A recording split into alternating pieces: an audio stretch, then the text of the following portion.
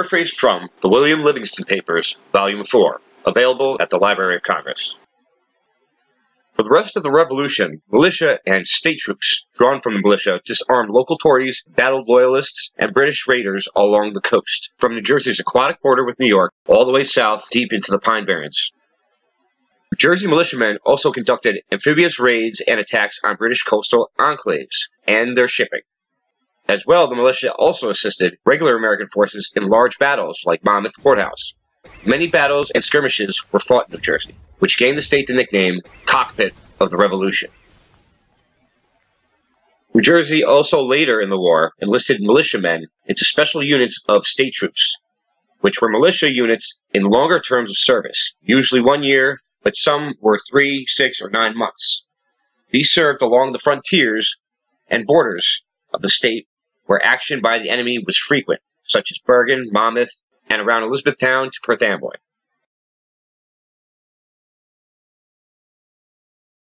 Dear sirs, there are a few occasions when life presents us with an ultimatum, a choice to take a stand and effect a contagious change. My vote for independence as a delegate to the Continental Congress was not cast lightly, for the cause of liberty was halted at a crossroad and offered but 2 directions. The first was to continue on as if no choice had been offered, but the second was to take the opportunity thrust upon us and proclaim to the world that we are free men.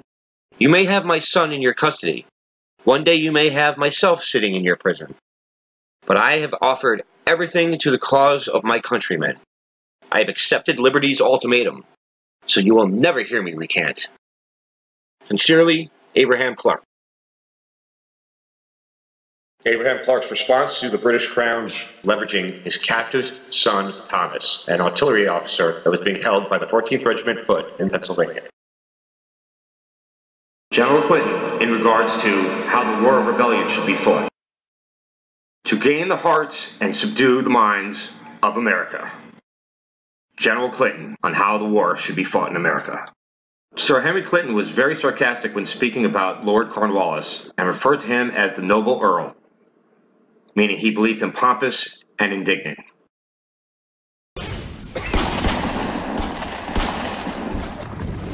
I have the pleasure to assure you, Congress paid particular attention to the defense of New Jersey, and hitherto have denied us nothing which we have asked for that purpose. Abraham Clark, 2nd Continental Congressman from Elizabethtown, Essex County, New Jersey. When dealing with the militia of New Jersey, Hessian officer Johann Ewald wrote, in his book, Diary of the American War, a Hessian Journal, what can you not achieve with such small bands who have learned to fight, dispersed, who know how to use every molehill for the defense, and who retreat as quickly when attacked as they advance again, and who will always find space to hide. Never have I seen these maneuvers performed better than by the American militia, and especially that of the province of New Jersey. If you are forced to retreat against these people, you could certainly count on constantly having them around you. Captain Johann Ewald, on Finding in the Northern Hornet's Nest.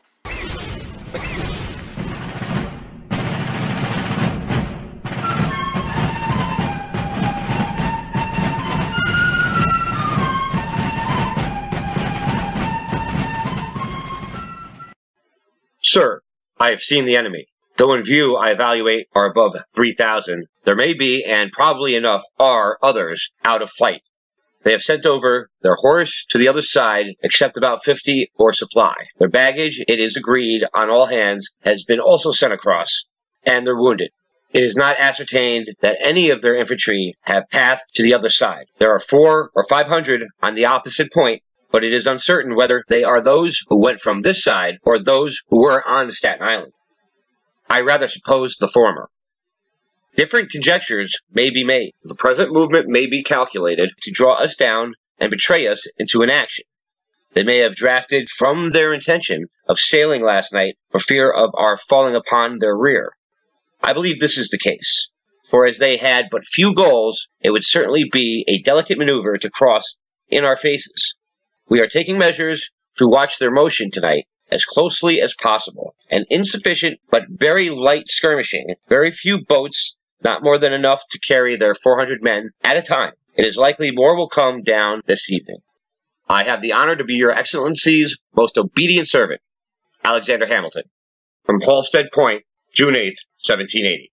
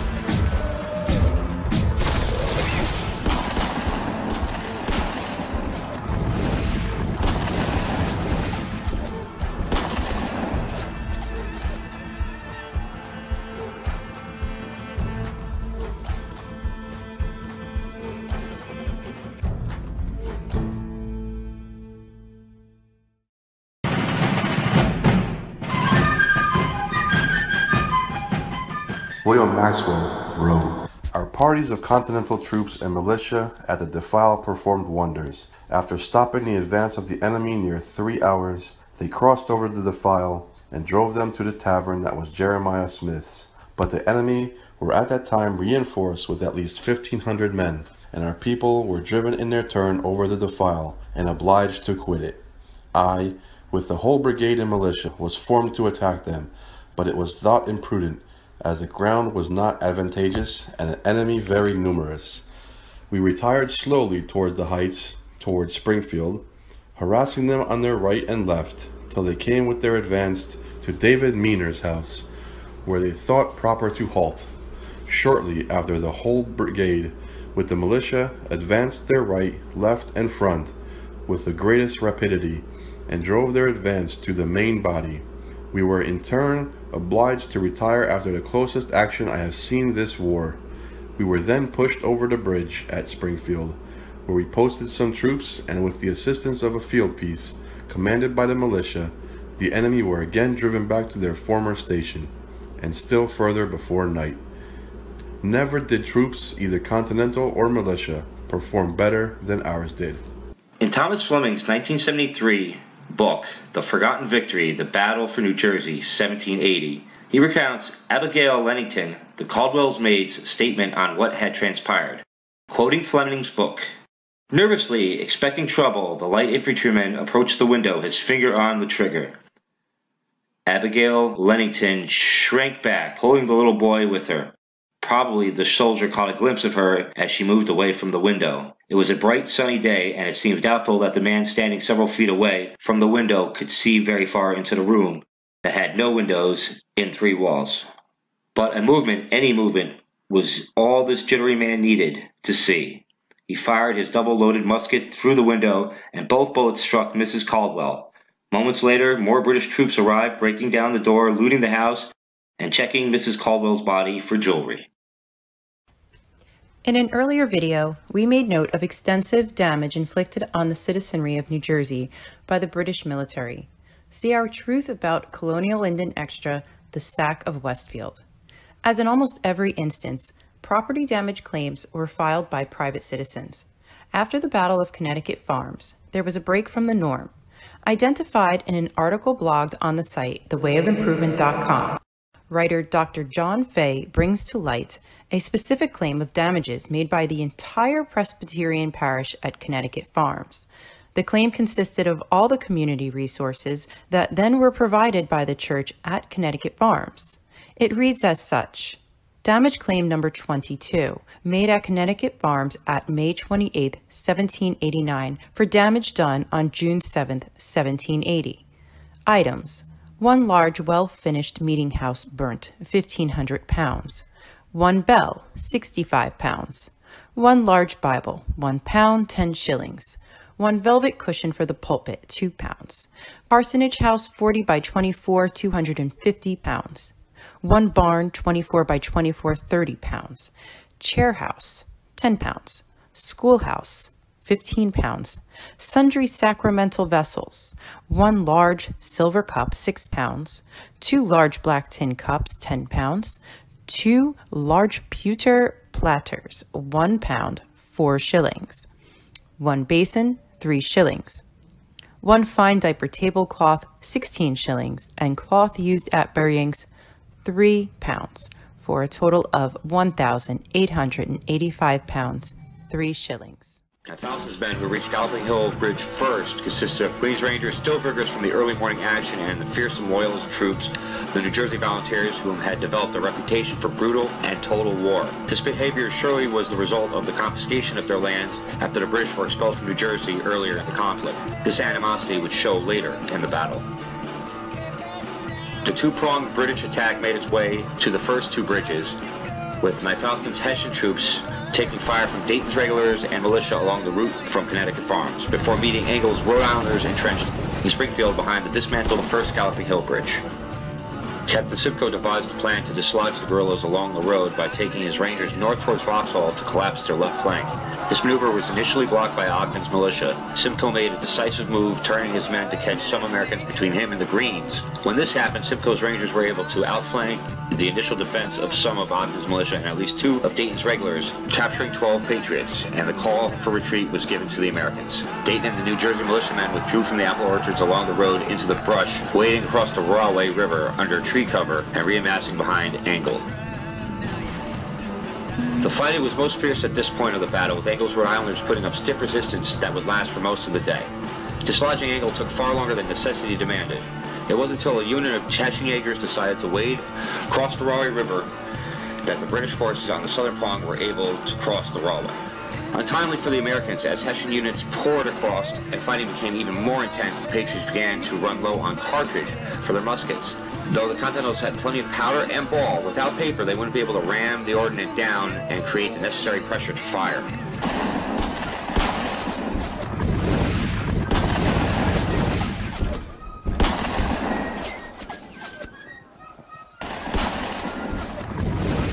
Give 'em Watts, boys. Give 'em Watts.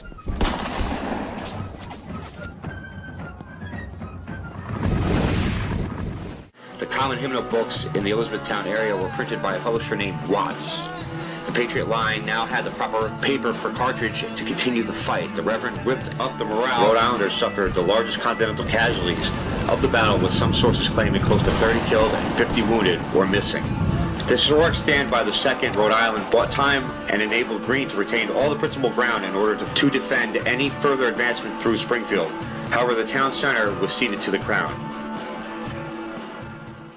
When Colonel Matthews' column arrived at Vauxhall with Colonel Barton and the New Jersey Volunteers, they were able to dislodge Lee and Ogden, but it seems that the quicker fallback was either part of a greater tactical plan to secure the American strategy, or that the tactical plan accounted for at least one of the crossings to be breached. The evidence for this is shown through examining a few of the occurrences. First one, Stark's troops with a cannonade upon Short Hills was ready to rain fire down upon Matthews' men in the area they had just crossed into. Faced with being sitting ducks, Matthew and Barton would have to cross the second bridge immediately and attack that position at Short Hills. The second, as Lee and Ogden vacated the lowlands between the branches of the river, they deployed to Short Hills, replacing Maxwell's troops as the Jersey line wheeled down from Short Hills to take position further west at the foot of a bluff by Bryant's Tavern. This would have endangered the British colonel's forces from being attacked on 2 sides or surrounded by the ghost of Washington's force, whose position was unknown to Colonel Matthew. Washington's force wasn't on the other side of Newark Mountain. However, as the British engaged crossing the first and second bridge, signal fires on the 2 peaks were active. They continued relaying signals, making the Northern Column's leadership believe this was a planned envelopment. With no other prudent course of action, Colonel Matthew and Colonel Barton crossed back over the second Vauxhall Bridge and began to march down along the river to link up with Knyphausen in the town now. With the entire force amassing on the town, it stands evident that the staunch resistance inside Springfield by Engel and some militia evacuated that position at the right time. The Americans gave up the easternmost part of the town, but not the field, thus retaining all of the highland, allowing for only one access point for the British to continue a march into. This next battlefield would be surrounded by Patriot-held hills and leaving only a narrow pass which restricted movement by the Crown and negating the superior numbers of the expeditionary force. Upon Matthew's column reaching Knyphausen on Galloping Hill Road, Knyphausen ordered Matthew to attack the heights above Springfield where Greene had stationed artillery. When the initial attack had failed, Knyphausen, weary of the amount of troops surrounding them from other hills around the pass, knowing that he would have to take every hill one by one, thus sustain uneven amounts of casualties, correctly halted the advance. In anger and frustration, the British set to annihilate the area of town which they controlled. The Loyalists looting and burning most of Springfield between the Roy branches, with the exception of 4 houses known to be Loyalist sympathizers, and the now famous Cannonball House, which would be used as a Redcoat field hospital.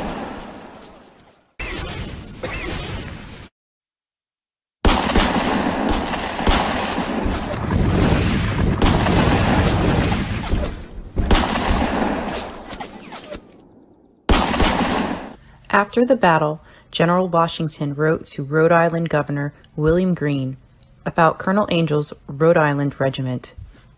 The gallant behavior of Colonel Angel's regiment on the 23rd of June at Springfield reflects the highest honor upon the officers and men.